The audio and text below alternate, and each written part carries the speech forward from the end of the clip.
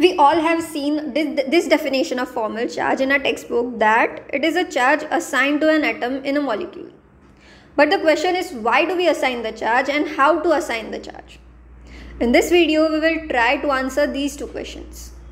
By calculating formal charge, we try to understand if the electrons are equally shared between the atoms or not. Formal charges also helps us in the selection of lowest energy structure from number of possible lowest structure for a given species. To understand this, let us take an example of selenium oxidichloride. In this compound, we have total of 26 valence electrons and they can be these two possible Lewis structures. If you see, in both our structures, octet is completed. So how to decide which Lewis structure is more stable?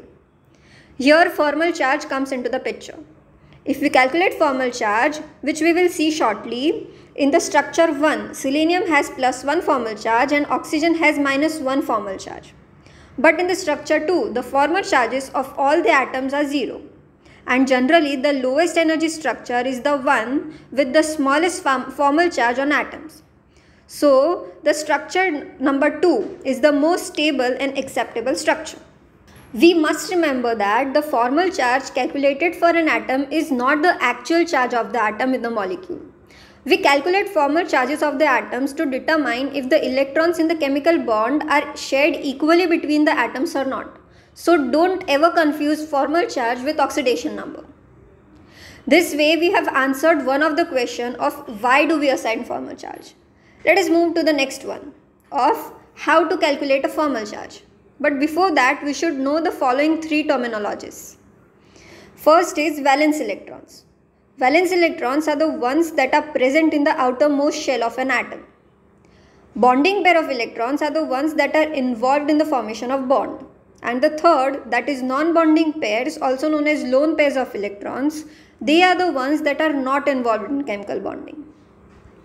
The formula for calculating the formal charge can be written as the number of valence electrons in an isolated or free atom, that means when it exists separately without any bonding, minus the non-bonding electrons minus the bonding electrons divided by 2.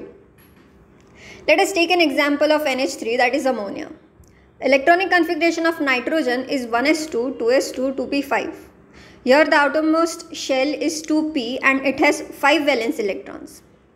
The electrons involved in bonding are 1, 2, 3, 4, 5, 6 and the non-bonding are 1, 2. So the formal charge on nitrogen is 5 minus 6 minus 2 divided by 1, which is equal to 5 minus 5, which is equals to 0. Let us now calculate the formal charge on hydrogen. There is 1 valence electron, 2 bonding pairs and 0 non-bonding. So the formal charge on the hydrogen is 1 minus 0 minus 2 divided by 2, which equals to 0. Thus the formal charge on all the atoms are 0.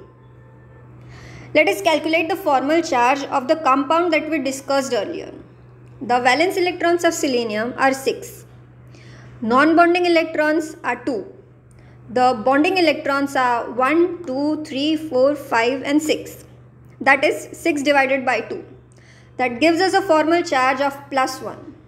In the case of oxygen, it has 6 valence electrons, 6 non-bonding electrons and 2 bonding electrons. That gives us a formal charge of -1. In chlorine, we have 7 valence electrons, 6 non-bonding electrons and 2 bonding electrons. That gives us a formal charge of 0. Let us look at the second structure. In selenium, we have 6 valence electrons, 2 non-bonding electrons, 8 bonding electrons divided by 2, that gives us a formal charge of 0.